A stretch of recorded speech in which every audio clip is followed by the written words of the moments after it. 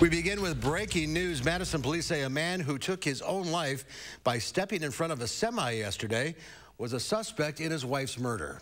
Officers were called to a home on Darien Circle off of North High Point Road just after 3:20 yesterday. A caller who was not at the scene told police the person was dead.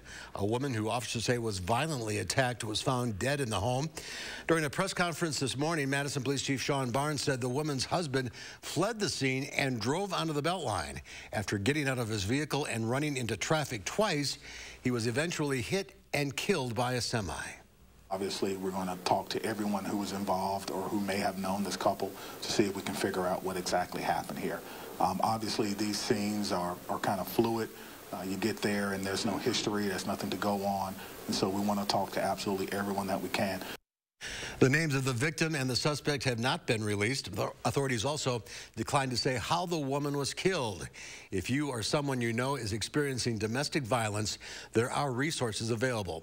Call the National Domestic Violence Hotline at 800-799-7233.